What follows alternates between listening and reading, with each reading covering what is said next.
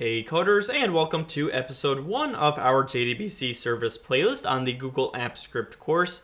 In today's episode, we're going to be covering how to connect our Apps Script project to Cloud SQL.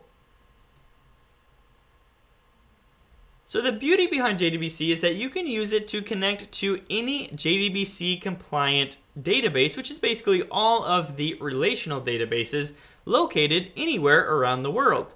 Now for this video, we're going to be using Google Cloud's very own Cloud SQL as our backend database, just because I am such a Google fanboy. But if you have a database, a relational database located elsewhere, you can still use the JDBC service to connect to it. And the process is very similar to what we are about to see in this episode. Now, if there's enough demand, I'll make a follow-up video on how to do that. But again, the process is going to be very similar to what you are about to see in this episode. So without any further ado, let's jump on over to the live demonstration and learn how to connect to Cloud SQL using this method, getCloudSqlConnection.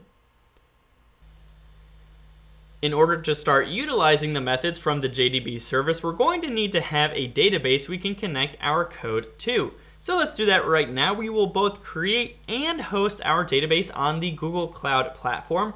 Now, this isn't going to be a Google Cloud tutorial. We do have a lot of playlists on this channel that detail how to create a Google Cloud account, as well as access many of the great services that it provides.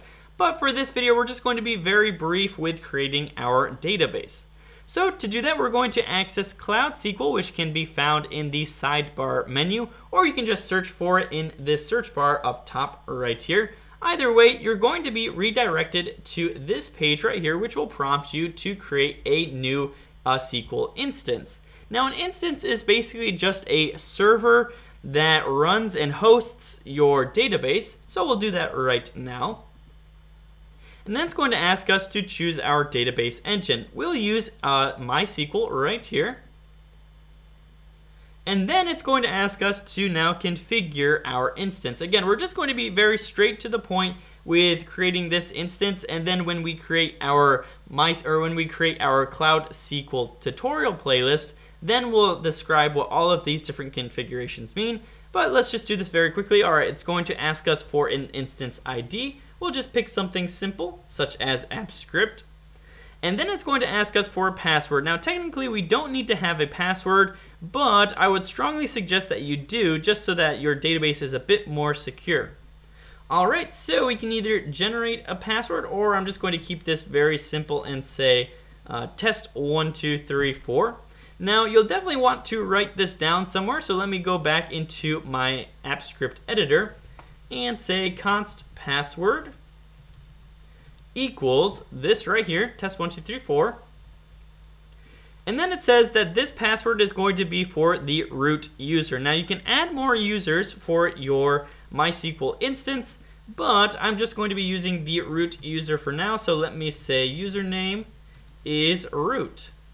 So username is root and password is test1234. Great. So let's go down. We can select a database version. Again, we're just going to be very straight to the point for this. I'm also going to customize just a little bit. I'm going to say, just for the sake of pricing, I'm going to say a lightweight, and then storage, I'm going to say 10 gigabytes. That sounds good. And then I am going to say single zone, actually, and then create it. That looks pretty good. Again, it's a pretty small instance, but we don't want to create an instance that runs for a little bit and then charges lots of money. So we're just going to create this right now, and it's going to actually take some time to create. So let me just speed up the video right now.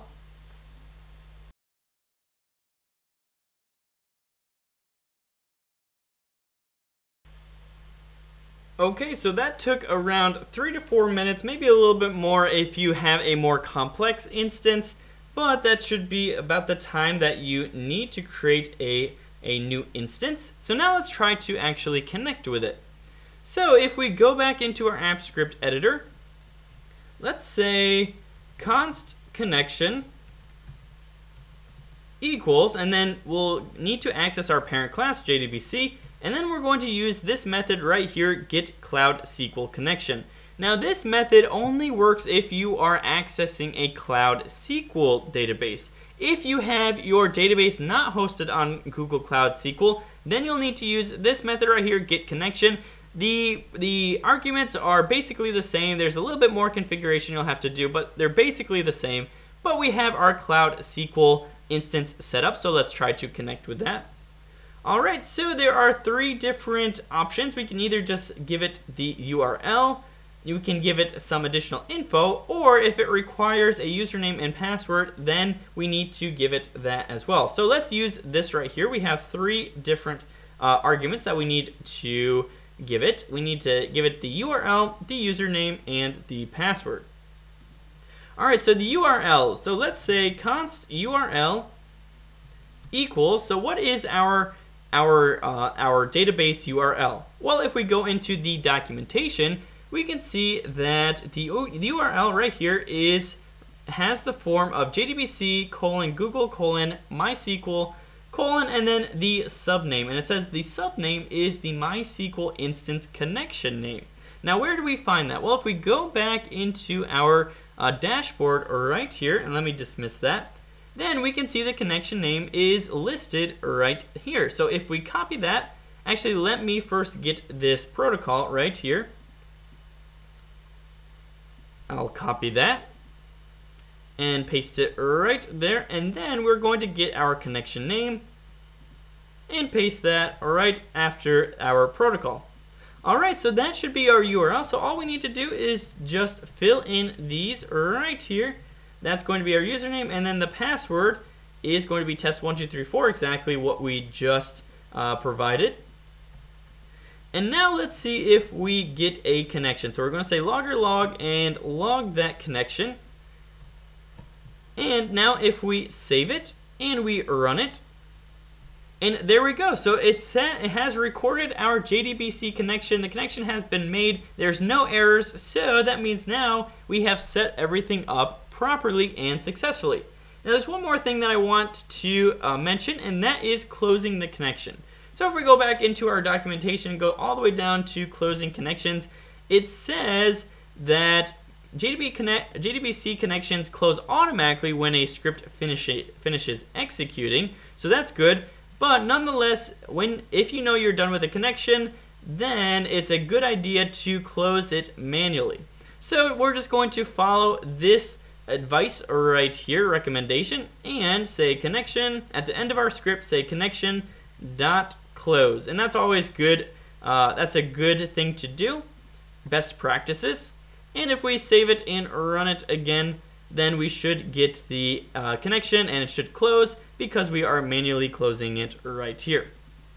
Alright guys, that's going to be the end of this video. I hope you guys made the connection as we did in this tutorial. If you learned something and if you liked it, then don't forget to hit that like button and also the subscribe button. It really means a lot to me. But I'll see you in the very next episode when we start actually appending and querying data to our database.